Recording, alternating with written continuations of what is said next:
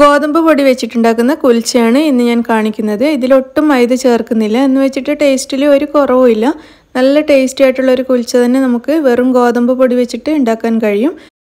നല്ല പഞ്ഞി പോലെയുള്ള നല്ല സോഫ്റ്റ് കുൽച്ചയാണ് ഉണ്ടാക്കിയിരിക്കുന്നത്. ഇത് നമുക്ക് രാത്രിയിൽ ഡിന്നറിന് കഴിക്കാൻ നല്ല ടേസ്റ്റാണ്. നമുക്ക് ബ്രേക്ക്ഫാസ്റ്റിന് വേണമെങ്കിലും ഇത് ഉണ്ടാക്കാം. ഇന്ന് കുൽച്ചയോടൊപ്പം കഴിക്കാൻ ഞാൻ ഉണ്ടാക്കിയിരിക്കുന്നത് പനീർ ടിക്ക മസാലയാണ്. പക്ഷേ നമ്മൾ കുൽച്ച ഉണ്ടാക്കുന്ന സമയത്ത് നമുക്ക് അങ്ങനെ പ്രത്യേകിച്ച് കറിയിടുന്ന ആവശ്യമില്ല. ഒരു പുതിന ചട്നിയോ തേങ്ങാ ചട്നി ഉണ്ടായാൽ തന്നെ നമുക്ക് കുൽച്ച നല്ല ടേസ്റ്റി ആയിട്ട് കഴിക്കാൻ പറ്റും. ഒരു നല്ല ഹെവി ആയിട്ടുള്ളൊരു കറി വേണമെന്നൊന്നും നിർബന്ധമില്ല. അപ്പോൾ ഈ ടേസ്റ്റി കുൽച്ച എങ്ങനെയാണ് ഉണ്ടാക്കുന്നതെന്ന് നോക്കാം. ഇതിനു വേണ്ടി ഞാനൊരു ബൗളിലേക്ക് 2 കപ്പ് ഗോതമ്പ് പൊടിയാണ് എടുക്കുന്നത്. അതായത് നമ്മുടെ വീറ്റ് ഫ്ലോർ. ഇതിലേക്ക് 1/4 ടീസ്പൂൺ ബേക്കിംഗ് സോഡയും 1/2 ടീസ്പൂൺ ബേക്കിംഗ് പൗഡറും ചേർത്ത് കൊടുക്കാം. 1/2 ടീസ്പൂൺ വരെ ഉപ്പ് ചേർക്കാം. ഇതെല്ലാം കൂടി നന്നായിട്ടൊന്ന് മിക്സ് ചെയ്യാം. അതിനുശേഷം ഇതിലേക്ക് 3 ടേബിൾ സ്പൂൺ തൈര് ചേർത്ത് കൊടുക്കാം. തൈര് ചേർത്തിട്ട് ഒന്നുകൂടി മിക്സ് ചെയ്തെടുക്കാം.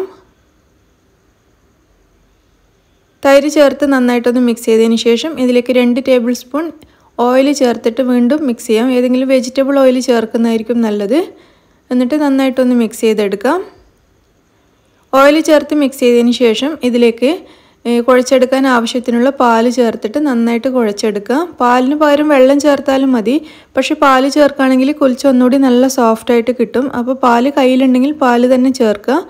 അപ്പോൾ ആവശ്യത്തിനുള്ള പാല് ചേർത്തിട്ട് ഇത് നന്നായിട്ട് കുഴച്ചെടുക്കാം. ഞാനിതിലൊട്ടും വെള്ളം ചേർക്കുന്നില്ല.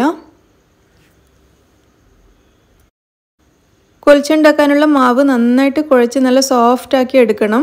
നല്ല മയത്തിൽ കുഴച്ചെടുക്കുക.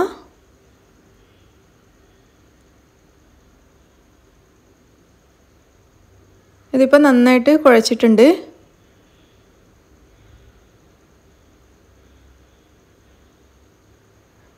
ഇത് കണ്ടില്ലേ, അല്പം സോഫ്റ്റായിട്ടാണ് കുഴച്ചിരിക്കുന്നത്. ഹാർഡാവാതെ നോക്കുക.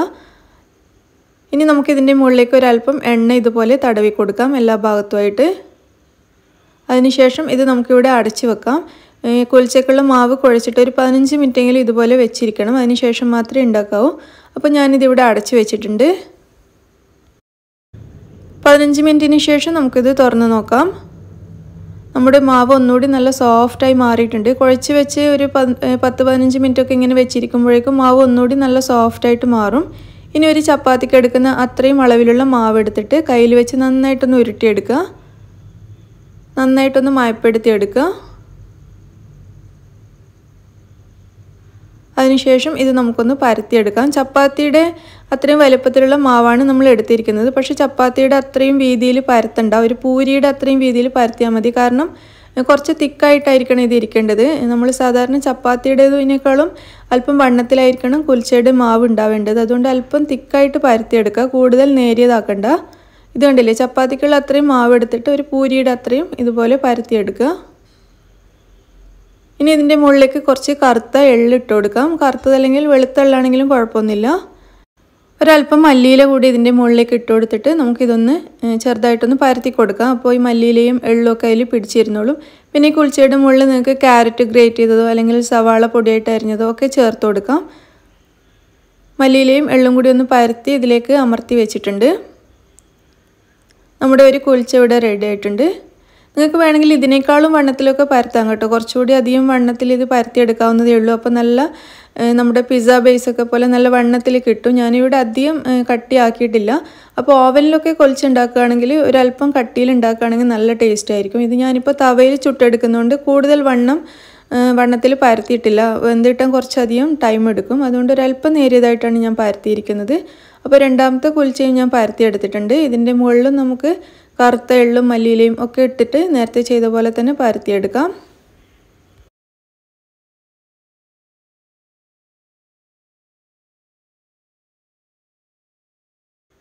രണ്ടാമത്തെ കുൽച്ചയും റെഡി ആയിട്ടുണ്ട്. മുഴുവൻ കുൽച്ചയും നമുക്കിതുപോലെ റെഡിയാക്കി എടുക്കാം. ഇനി ഇത് നമുക്ക് തവ വെച്ചിട്ട് ചുട്ടെടുക്കാം. അതിനുവേണ്ടി ഒരു തവ ഞാൻ അടുപ്പത്ത് ചൂടാക്കാൻ വേണ്ടി വെച്ചിട്ടുണ്ട്. ഇത് നന്നായിട്ട് ചൂടായിട്ടുണ്ട്. ഇനി നമ്മൾ പരത്തി വെച്ച കുൽച്ച ഇതിൻ്റെ മുകളിലേക്ക് വെച്ച് കൊടുക്കാം. ഇതിപ്പോൾ ചെറിയ ചെറിയ കുൽച്ച ആയതുകൊണ്ട് ഞാൻ 3 എണ്ണം ഒരുമിച്ചൊരു തവയിൽ വെച്ച് കൊടുക്കുന്നുണ്ട്. അപ്പോൾ ചെറുതാണെങ്കിൽ ഇതുപോലെ നമുക്ക് 3-4 എണ്ണമൊക്കെ ഒരുമിച്ച് ചുട്ടെടുക്കാം. എന്നിട്ട് മറ്റൊരു പാൻ വെച്ചിട്ട് ഞാനിത് അടച്ച് വെച്ചിരിക്കുകയാണ്. അല്ലെങ്കിൽ പാത്രത്തിൻ്റെ മൂടി ഉണ്ടെങ്കിൽ അത് തന്നെ വെച്ചിട്ട് ഇതുപോലെ അടച്ചു കൊടുക്കുക. അങ്ങനെ ആകുമ്പോൾ കുൽച്ച നന്നായിട്ട് വെന്ത് കിട്ടും. കാരണം നമ്മളൊരല്പം തിക്കായിട്ടാണല്ലോ പരത്തിയിരിക്കുന്നത്. അപ്പോൾ അടച്ചു വെക്കുകയാണെങ്കിൽ ഇതിൻ്റെ ഉൾഭാഗമൊക്കെ നന്നായിട്ട് വെന്ത് കിട്ടും. പിന്നെ നന്നായിട്ട് പൊങ്ങി കിട്ടാനും സഹായിക്കും. ലോ ടു മീഡിയം ഫ്ലെയിമിൽ വെച്ചിട്ട് 1 മിനിറ്റ് വരെ ആദ്യം ഒരു ഭാഗം നമുക്കിതുപോലെ ഒന്ന് വേവിച്ചെടുക്കാം. 1 മിനിറ്റിന് ശേഷം നമുക്കിതിൻ്റെ മൂടി ഒന്ന് തുറന്ന് നോക്കാം. ഇത് കണ്ടില്ലേ, കുൽച്ച പൊങ്ങി വരാൻ തുടങ്ങിയിട്ടുണ്ട്. ഇനി ഇത് നമുക്ക് തിരിച്ചിട്ട് കൊടുക്കാം. എന്നിട്ട് വീണ്ടും ഇത് അടച്ചു വെക്കുക. ഫ്ലെയിം കുറക്കണ്ട, ലോ ടു മീഡിയം ഫ്ലെയിമിൽ വെച്ചിട്ട് തന്നെ വേവിക്കുക. വീണ്ടും 1 മിനിറ്റ് മറ്റേ സൈഡ് കൂടി നമുക്ക് നന്നായിട്ടൊന്ന് വേവിച്ചെടുക്കാം. 1 മിനിറ്റിന് ശേഷം നമുക്കിതിൻ്റെ അടപ്പ് വീണ്ടും തുറന്ന് നോക്കാം. മറ്റേ വശവും കൂടി നന്നായിട്ടൊന്ന് വെന്തിട്ടുണ്ടാവും.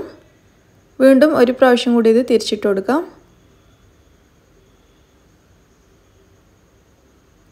മറ്റേ സൈഡും നന്നായിട്ട് മൊരിഞ്ഞു വന്നിട്ടുണ്ട്. ഇനി ഇത് അടച്ചു വെക്കണ്ട, നമ്മളിപ്പോൾ തിരിച്ചിട്ട ഭാഗം മീഡിയം ഫ്ലെയിമിൽ വെച്ചിട്ട് ഒന്ന് നന്നായിട്ട് വേവിച്ചെടുത്താൽ മതി. ഇനി അടച്ചു വെക്കേണ്ട ആവശ്യമില്ല. അപ്പോൾ ഇങ്ങനെ വെക്കുന്ന സമയത്ത് കുൽച്ച നന്നായിട്ട് പൊങ്ങി വരുന്നത് നിങ്ങൾക്ക് കാണാൻ പറ്റുന്നുണ്ടാവും. ഇതുപോലെ മൂന്നാമത്തെ പ്രാവശ്യം തിരിച്ചിട്ട് കഴിഞ്ഞ് ഒരല്പം ഫ്ലെയിം കൂട്ടി വെക്കുകയാണെങ്കിൽ കുൽച്ച വളരെ പെട്ടെന്ന് നന്നായിട്ട് പൊങ്ങി കിട്ടും.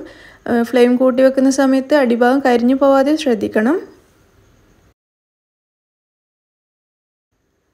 നമ്മുടെ കുൽച്ചയൊക്കെ നന്നായിട്ട് പൊങ്ങി വന്നിട്ടുണ്ട്. ഇതിൻ്റെ 2 ഭാഗവും നന്നായിട്ട് വെന്തിട്ടുമുണ്ട്. ഇനി ഇത് നമുക്ക് പാനിൽ നിന്നും മാറ്റിയിട്ട് ഒരു പ്ലേറ്റിലേക്ക് ഇട്ട് കൊടുക്കാം. നന്നായിട്ട് പൊങ്ങി നല്ല മൊരിഞ്ഞ് വന്നിട്ടുണ്ട്. 3 കുൽച്ചയും ഞാനൊരു പ്ലേറ്റിലേക്ക് മാറ്റി കൊടുക്കുകയാണ്. അങ്ങനെ നമ്മുടെ കുൽച്ച ഇവിടെ റെഡി ആയിട്ടുണ്ട്. ഇതുപോലെ മുഴുവൻ കുൽച്ചയും നമുക്ക് ചുട്ടെടുക്കാം. പിന്നെ നിങ്ങൾക്ക് ഇതിൻ്റെ മുകളിൽ വേണമെന്നുണ്ടെങ്കിൽ നെയ്യോ ബട്ടറോ ഒക്കെ പുരട്ടി കൊടുക്കാം. ഞാനിപ്പോൾ അതൊന്നും പുരട്ടുന്നില്ല. അപ്പോൾ ഇഷ്ടമുള്ളവർക്ക് നെയ്യോ ബട്ടറോ ഒക്കെ ഇതിൻ്റെ മുകളിൽ പുരട്ടിയിട്ട് കഴിക്കാവുന്നതാണ്. അപ്പോൾ നമുക്കിത് ചൂടോട് കൂടിയിട്ട് കഴിക്കുകയാണെങ്കിൽ നെയ്യോ ബട്ടറോ മാത്രം മതിയാവും, കറിയുടെ പോലും ആവശ്യമില്ല. ഇനിയിപ്പോൾ കറി വേണമെന്നുണ്ടെങ്കിൽ സിമ്പിളായിട്ടുള്ള പുതിന ചട്നിയോ അല്ലെങ്കിൽ വെജിറ്റബിൾ കറിയോ ഒക്കെ മതിയാവും. ഞാനിന്നിപ്പോൾ പനീർ ടിക്ക മസാലയാണ് ഉണ്ടാക്കിയിരിക്കുന്നത്. അപ്പോൾ ഇതിൻ്റെ വീഡിയോ ഞാനിതിന് ശേഷം കാണിക്കുന്നതായിരിക്കും. വളരെ സിമ്പിളായിട്ട് ആർക്കും പെട്ടെന്ന് ഉണ്ടാക്കിയെടുക്കാൻ പറ്റിയ ഒരു ടിക്ക മസാലയാണ്. അപ്പോൾ ഞാനിതിൻ്റെ വീഡിയോ എന്തായാലും കാണിക്കാം. അപ്പോൾ നല്ല ടേസ്റ്റി ആയിട്ടുള്ള കുൽച്ചയും നമ്മുടെ പനീർ ടിക്ക മസാലയും ഇവിടെ റെഡി ആയിട്ടുണ്ട്. അപ്പോൾ ഗോതമ്പ് വെച്ചിട്ട് നല്ല ഹെൽത്തി ആയിട്ട് ഉണ്ടാക്കാൻ പറ്റിയൊരു കുൽച്ചയാണ്. ഇതിൻ്റെ ഉൾഭാഗമൊക്കെ നല്ല പതുപതാന്നിരിക്കും, നല്ല സോഫ്റ്റ് ആയിട്ടാണ് ഇരിക്കുന്നത്. ഞാനിത് കട്ട് ചെയ്തിട്ട് കാണിച്ചു തരാം. നമുക്കിത് കട്ട് ചെയ്ത് നോക്കാം. കണ്ടില്ലേ, നല്ല സോഫ്റ്റ് ആയിട്ടാണ് ഇരിക്കുന്നത്. ഉൾഭാഗമൊക്കെ നന്നായിട്ട് വെന്തിട്ടുണ്ട്. നമ്മളിത് അടച്ചു വെച്ചിട്ട് വേവിക്കുന്നുണ്ട് തന്നെ ഇതിൻ്റെ ഉൾഭാഗമൊക്കെ നന്നായിട്ട് വെന്ത് കിട്ടും. അതല്ലെങ്കിൽ നമ്മൾ പുറം ഭാഗം മൊരിഞ്ഞിട്ട് കാണുവാണെങ്കിൽ ചിലപ്പോൾ ഉള്ളിൽ വേവാതെ ആയിപ്പോവും. അതുകൊണ്ട് അടച്ചു വെച്ചിട്ട് ഉണ്ടാക്കുകയാണെങ്കിൽ നന്നായിട്ട് വെന്ത് കിട്ടും. ഈ പനീർ ടിക്ക മസാലയും കുൽച്ചയും നല്ല കോമ്പിനേഷൻ ആയിരുന്നു കേട്ടോ. അപ്പോൾ നമ്മൾ ഗോതമ്പ് വെച്ചിട്ടാണ് ഉണ്ടാക്കിയതെങ്കിലും നല്ല ടേസ്റ്റ് ആയിട്ടുള്ള കുൽച്ചയായിരുന്നു. ചില ആളുകൾക്കൊന്നും ഗോതമ്പ് വെച്ചിട്ട് അത്ര ഇഷ്ടമുണ്ടാവില്ല. പക്ഷേ ഇതുപോലെ ഉണ്ടാക്കി നോക്കുകയാണെങ്കിൽ നിങ്ങൾക്ക് തീർച്ചയായും ഇഷ്ടമാവും. മൈദ ചേർത്തിട്ടില്ല എന്ന് വെച്ചിട്ട് ടേസ്റ്റിലൊന്നും ഒരു കുറവുമില്ല. നല്ല ടേസ്റ്റി ആയിട്ടുള്ള കുൽച്ച തന്നെയാണ്. പിന്നെ ഞാൻ നേരത്തെ പറഞ്ഞതുപോലെ ഓവനിലൊക്കെ ഉണ്ടാക്കുകയാണെങ്കിൽ കുറച്ചും കൂടി നല്ല വണ്ണത്തിൽ ഉണ്ടാക്കിയാൽ ഒന്നുകൂടി നല്ല ടേസ്റ്റ് ആയിരിക്കും. ഞാനിന്ന് തവയിൽ വെച്ചിട്ട് ഉണ്ടാക്കുന്നതുകൊണ്ടാണ് കുറച്ച് വണ്ണം കുറച്ചത്. അപ്പോൾ നിങ്ങൾക്കെല്ലാവർക്കും ഈ ഗോതമ്പ് കുൽച്ച ഇഷ്ടമായെന്ന് വിചാരിക്കുന്നു. ഇഷ്ടമാവുകയാണെങ്കിൽ ലൈക്ക് ചെയ്യാനും ഷെയർ ചെയ്യാനും മറക്കരുത്. നിങ്ങളുടെ അഭിപ്രായങ്ങൾ അറിയിക്കുക. Thank you. പിന്നെ നിങ്ങൾ കണ്ണൂർ കിച്ചൺ ഇതുവരെയും സബ്സ്ക്രൈബ് ചെയ്തിട്ടില്ലെങ്കിൽ ഇവിടെ കാണുന്ന ഈ ചുവന്ന ബട്ടൺ പ്രസ് ചെയ്തിട്ട് ഒന്ന് സബ്സ്ക്രൈബ് ചെയ്യൂ കേട്ടോ. അപ്പോൾ അതിൻ്റെ റൈറ്റ് സൈഡിൽ ഇതുപോലൊരു ബെല്ലൈക്കൺ വരും. അത് ക്ലിക്ക് ചെയ്യുകയാണെങ്കിൽ 3 ഓപ്ഷൻ വരും. അതിൽ ഏറ്റവും മുകളിലുള്ള ഈ ഓൾ എന്ന് പറയുന്ന ഈ ഓപ്ഷൻ ക്ലിക്ക് ചെയ്ത് കഴിഞ്ഞാൽ ഞാനിടുന്ന എല്ലാ വീഡിയോസിൻ്റെയും നോട്ടിഫിക്കേഷൻ നിങ്ങൾക്ക് കിട്ടുന്നതായിരിക്കും.